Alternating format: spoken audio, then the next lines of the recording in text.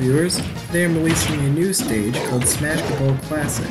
Now this is different from my original Smashketball. The one that I made, Smashketball 2.0, is supposed to have a different feel than most other Smashketballs. Now, this stage, Smashketball Classic, has more of a traditional feel, which is more like the stages that were in Smash 4 stage builder. There are now cannons, warrior, hoops, just like usual, but I did add a twist to it, so it's not like a bunch of the ones you can find online.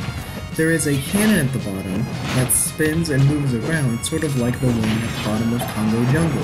The way I did this is I took a small platform and I attached it to the cannon, and for some reason, that makes me have the ability to move around hazards, which is fantastic, because I'd say I've used that in a bunch of levels, including this one.